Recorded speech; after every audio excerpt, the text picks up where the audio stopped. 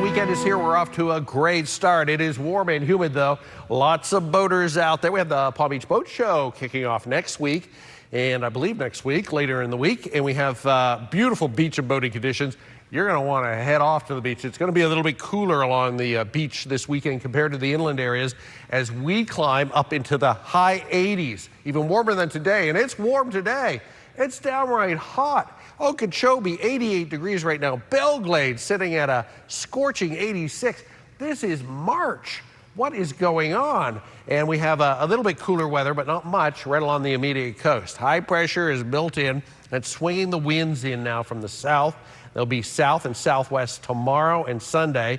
This warm front, it's locked into the north, so we're on the warm side of that warm front.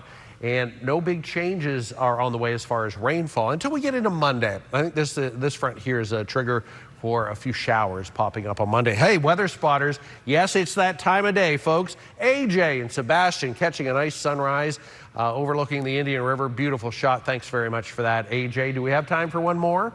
Oh, we do. Let's take a look. This is Dorothy in Delray. Nice shot there. Looks like a little bit of dew on the grass. Delray Beach. Love Delray, Atlantic Avenue. And by the way, Delray, you have a big parade tomorrow. The St. Patty's Day parade kicking off tomorrow around noon. Atlantic Avenue, check it out. WPTV will be there with our Weather Pilot 5. So say hello if you see us.